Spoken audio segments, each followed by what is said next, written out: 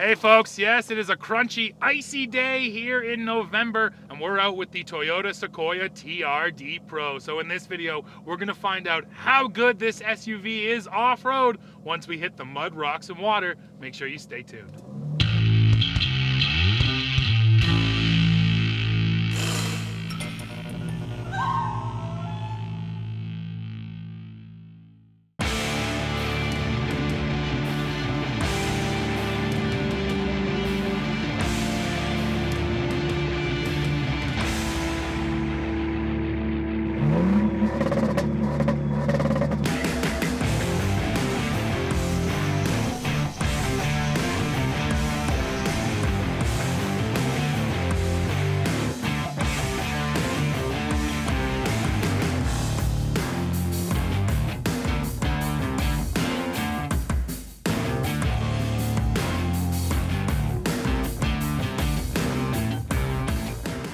Before we hit the off-road trails, let me get all the numbers out of the way. So first of all, powering this Sequoia TRD PRO, a 3.5-liter twin-turbo V6 hybrid that makes 437 horsepower and 583 pound-feet of torque, sent through a 10-speed automatic. Now, because this is the TRD PRO, it does get a lift, so overall ground clearance here is brought up to 9.1 inches, and that is the most in the Sequoia lineup. The suspension, of course, is fully revised. We get a set of Fox 2.5-inch internal bypass shocks, and then the biggest change here, in my opinion anyways, is wheels and tires. A set of 18-inch BBS forged wheels and 33-inch Falcon Wild Peak all-terrain tires. Now, the other important numbers, of course, approach and departure angles. Approach on this thing, 23 degrees, and departure is 20 degrees, and those are numbers we're definitely going to put to the test.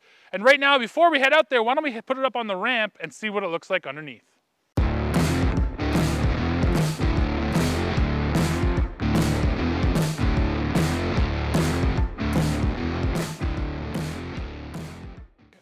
So now we've got the Sequoia up on the truck ramp so we can look underneath. And the first thing I have to point out is the lack of front tow hooks. If you're familiar with the new Tundra, well, Sequoia is the same platform, so just like that truck, there's no tow hooks in the front. Now up under here, there are some kind of holes in the front section of the frame, right here in this cross member, or even here in the front of the skid plate. So if you had to recover this thing on the front, of course you could find a place, but it's frustrating, right, that Toyota couldn't put tow hooks in. And of course, I always, even myself, I think about tow hooks as pulling this vehicle out, but sometimes it's about pulling something else that's in front of you. You're going down the trail, there's a big log there, and you have to pull it out of the way, but you can't turn around. Well, the lack of front tow hooks makes situations like that pretty annoying. So definitely a miss by Toyota, and thankfully they didn't make that mistake with the Tacoma. So no tow hooks, but then we get back to this massive TRD skid plate, and that is an aluminum skid plate. This is my magnet, and see, it will not stick. So Toyota always goes with these big aluminum skid plates in the front. It looks really good. You can even see this thing when the Sequoia is just sitting there in the parking lot. And yeah, quite frankly, it looks cool. A bit of a gap between the front bumper and the skid plate, which I don't love right here. It'd be nice to have that covered up too, but still a beefy front skid plate. And then you can see TRD PRO, you're getting a unique sway bar here that's different from other Sequoia models. And up in there, you're getting your Fox shocks in the front end. So as we roll back, I can show you our little tiny differential skid plate, or I should say transfer case skid plate, and that one is actually steel. So we have a mixed material approach here. And then the third skid plate on this vehicle is right over here. It's for the fuel tank. And that guy is actually plastic, and of course that's an oversimplification. This is actually a plastic polymer material which is blended with other things to make it even stronger than just standard plastic. So that's on your fuel tank. And then yes, at the rear end, I already pointed out the Fox shocks, where you got a bigger set back there with remote reservoirs. And then finally at the very back, your full-size spare tire. Hey everybody, listen, you've heard us talk about the giddy-ups here on the Truck King channel. So this is a new set that I've got in my truck. Now these, unlike the synthetic simple ones that we sold out of last summer, are handmade, all leather, hand stitched. These are unique, these are one of a kind, all made by John out there in Alberta, Canada. And if you're interested in these for your truck, all you have to do is reach out to us at hey@truckking.com. truckking.ca. That's H-E-Y at truckking.ca. We'll send you photos, prices, and delivery information. Do that soon. Let me show you those off-road cameras right now. So here in the Sequoia TRD Pro, we're going to shift down into 4 low. And when you do that, this camera screen automatically comes up because they assume you're ready to go off-road. So you have your front nose view right there. You can also get a rear view, a rear wide view if you want it, and then the inclinometer comes up automatically. But easily the coolest feature in off-road mode is right here. It actually shows you what's underneath your Sequoia. See, as we rolled forward there, it started to take images from in front of the SUV, and then they superimposed this little SUV on top of them. So yeah, as you roll down the trail, you can actually see where you are in relation to, let's say, that rock you just ran over. That is a legitimately helpful feature when you're off-road. And then finally, one other thing I have to point out, there's the auto button here. When you turn auto on, the cameras will come on every single time you drop to slow speed. So if you're coming to a stop sign or a red light, the camera will come on automatically. And I like that feature too. I think it makes a lot of sense.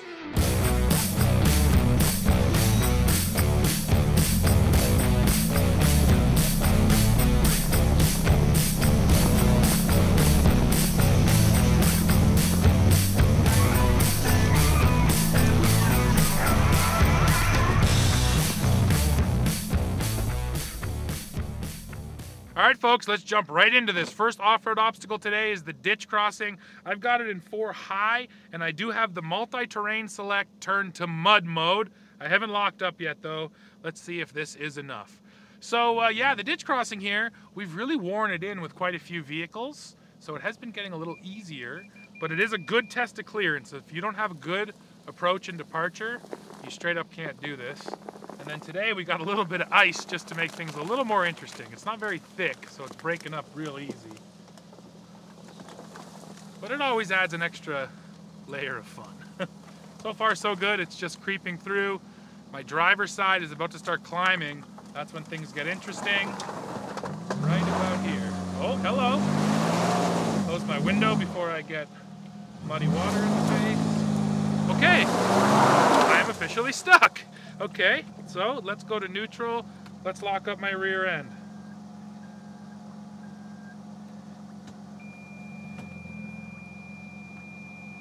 I'm trying to lock. Okay, I need to go, first of all, 4 low. Let's see, it will shift into 4 low. And now let's see if it'll lock up. Okay, I'm in 4 low and locked.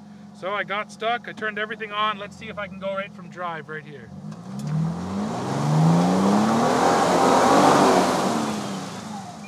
Okay, apparently I cannot. I am seriously stuck. A little bit of reverse is the answer now. Here we go. Okay.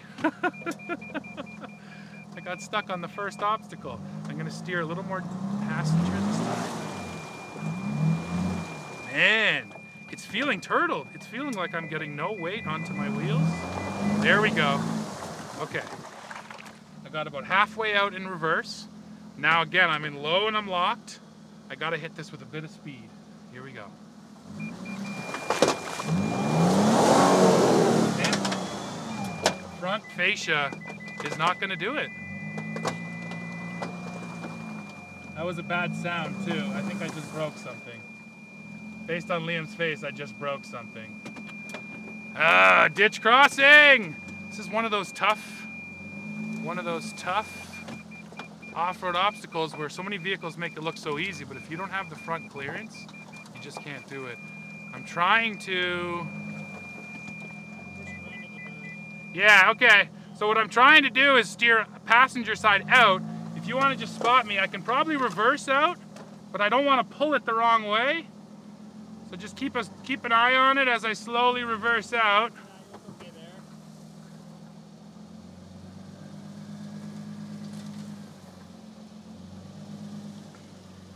How about right now? Yeah, you're good. Seems okay? Oh, yeah. But that was still pretty bad, folks. I gotta go assess the damage now. I just keep basing it on Liam's face. Based on that, it's not good. Let's go look. The light. In the bumper.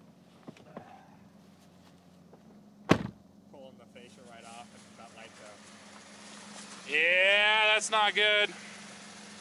That's not good. That's not good. That's not good. It's just this plastic fascia piece. Bumper seems fine, but this is definitely toast. Well, that's unfortunate. The approach angle on the Sequoia TRD PRO is not good, and we just found out firsthand. Alrighty folks, well, ditch crossing was a straight up fail, but we're not gonna let that slow us down too much. I can't do any more damage here, I gotta tell you that. Toyota probably won't be pleased. Sorry, Toyota. I didn't mean to do it on purpose. But yeah, here we are. We gotta keep on testing this thing. So now I'm here at our offset ruts. And the whole idea here is to test the lockers and then also just to test the four-wheel drive system in general to see how well it works. So I actually took it out of 4-low, but I'm gonna go back into 4-low real quick. Right, so then I have access to my rear locker. So I'm not locked up, but I am in 4-low, and the multi-terrain select is once again in, I'm gonna put it in rock mode actually now because I want full traction is the idea here. So right here is where it's starting to slip. Oh, but I can feel traction control working. Traction control is working. Nice. That was decent. So that was no locker. That was all traction control. And of course, all modern vehicles do this, but I will say Toyota seem to do it a little bit better. Basically what it's doing is it is braking the tire that's off the ground and slipping, and that is sending power across to the tire that needs it. So I didn't need a locker at all there, and it crawled right through in 4-low. So that was actually pretty impressive. And honestly, it's like frustrating to get into vehicles like this one where off-road, it feels pretty good, the tires feel pretty good, but the clearance just absolutely lets it down. So I gotta tell you, I am not feeling confident. Usually I'm out here saying how confident I'm feeling, but I'm just not feeling that confident today. I'm not sure I want to do the Hydroline. I don't want to get that damaged bumper down into any water or ice that it doesn't need to go onto. So I think we're gonna head over to the left hook now because there's less standing water, and we'll see what kind of traction we can get in the mud and going up the hill.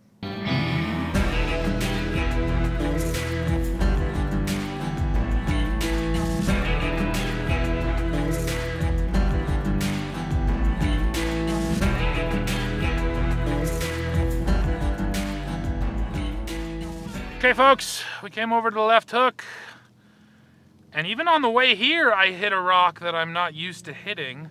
So as we continue on here, I'm feeling less and less confident. Therefore we are going to go as slow as possible, see if we can't nurse this Sequoia through. But I guess this is just a classic example of taking a vehicle that's not really meant to go off-road, like a big heavy SUV, and calling it an off-roader. It's just not, you know?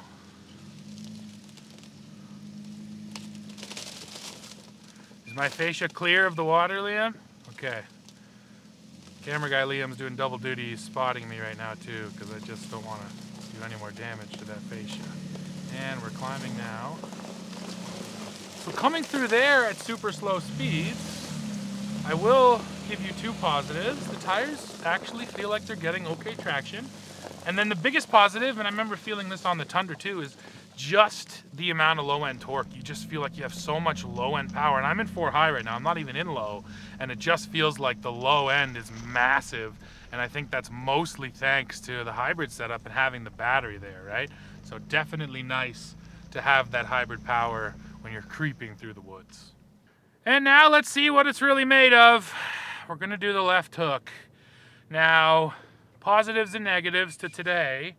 It's very cold. It's -3 degrees Celsius, and it's been that cold or colder all day. So the ground here, the mud, which is usually very soft, is very, very stiff. So I'm not worried about sinking in. I am still worried about traction in that front fascia though, so I'm just gonna try to creep through. Normally I hit this with speed. Today, speed is not the name of the game.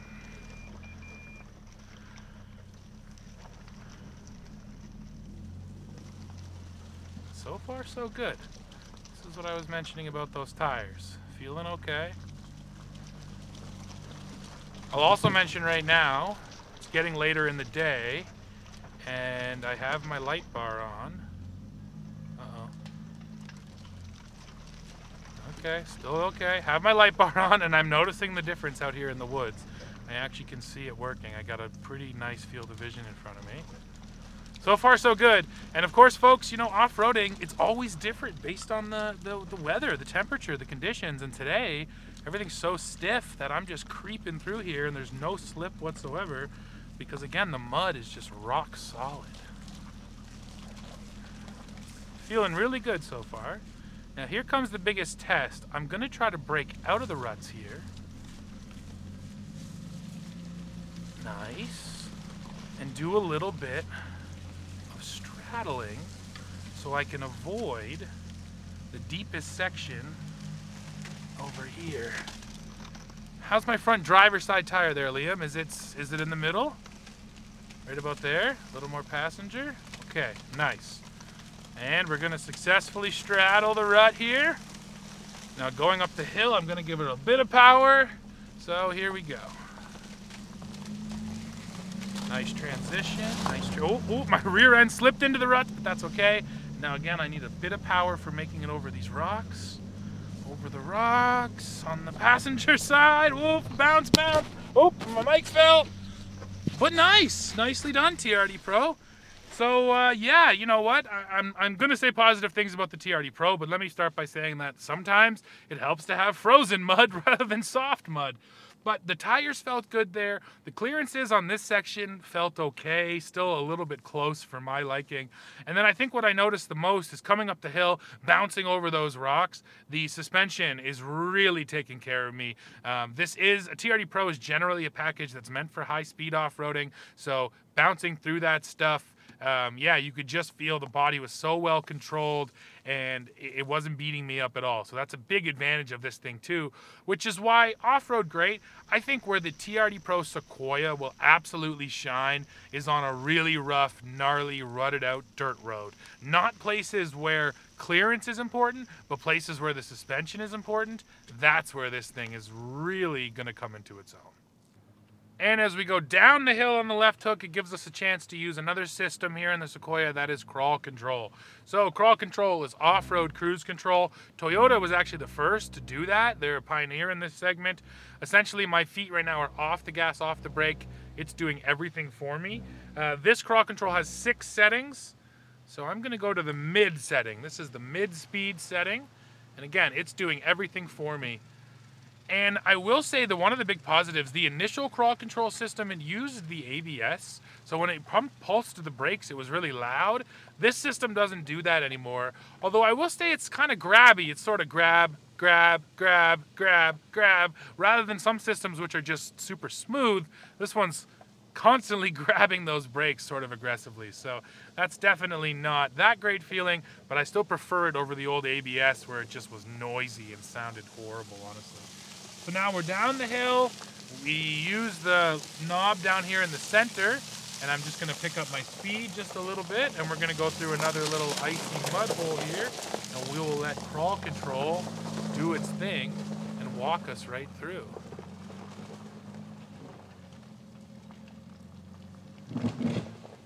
So at this point, I basically say the same thing about all of these off-road cruise control systems. If I owned this vehicle and I was to take it off-road, oh, I'm a little stuck here. It's dealing with it.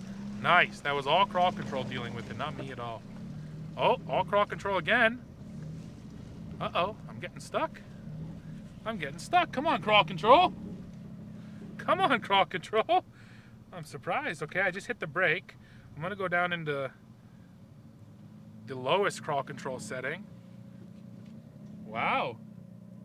And I'm once again stuck. Let's try locking up exactly where I sit. Let's just see if the locker makes enough of a difference.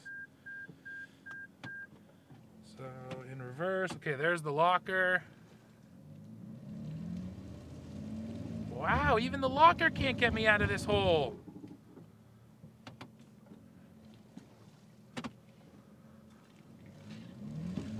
you know what, guys? Normally I would just hit the gas, but I did that earlier and it didn't work out well, so I gotta get out and look. But Sequoia's not feeling great to me right now, man. Nothing ever gets stuck over here. Alright, well, I'm clear on my fascia anyways. I think I'm just turtled. My belly ended up dragging a little bit. So I just need to hit it with a bit of speed, Come on, come on, come on, come on, come on, come on, come on, come on. There we go. It only needed a little bit, but sometimes you absolutely need momentum, and that was a situation where I needed momentum. Well, did the Sequoia TRD Pro do the left hook? Sure it did, but it didn't do it that well. I'm not feeling great about this package right now. I got to tell you guys, the clearance is absolutely letting down all of the engineering that went into the four-wheel drive and all the off-road systems. So you can have mud mode, sand mode, rut mode, lockers, all that stuff, but if the clearance isn't there, it just doesn't matter, and that has to be the verdict here on the Sequoia. Well, folks, we are coming to the end of this video. So what's the verdict? Well, I think it has to be that, yes, in terms of the off-road equipment here and the off-road technology, it's all really good, but the Sequoia is entirely let down by its approach, departure, and ground clearance. And I think today's video really kind of reinforces the reason why we do this testing. Because in the marketing, Toyota shows you all of the TRD Pros together, the Tacoma, the Tundra, and the Sequoia, all being buddies out playing in the desert. But the truth is, an obstacle that a Tacoma TRD Pro would make look easy was enough to break the Sequoia TRD Pro. So sure, the brand is going to sell it like all of its off-roaders are just as capable, but that is straight up not the case, and that's what you have to be aware of. So yeah, at the end of this video, I hate to say it, but even though Toyota wants you to think the Sequoia should live off-road, I'm about to head where the Sequoia TRD Pro should actually live, and that's on a paved road. So go below, leave me a comment, let me know what you think of this thing. As always, while you're down below, don't forget to hit like, hit subscribe, hit join to become a member, and then come right back here to the channel to see what we're testing next. And yeah, if you'll excuse me, I'm going to the TRD Pro's natural habitat. See ya.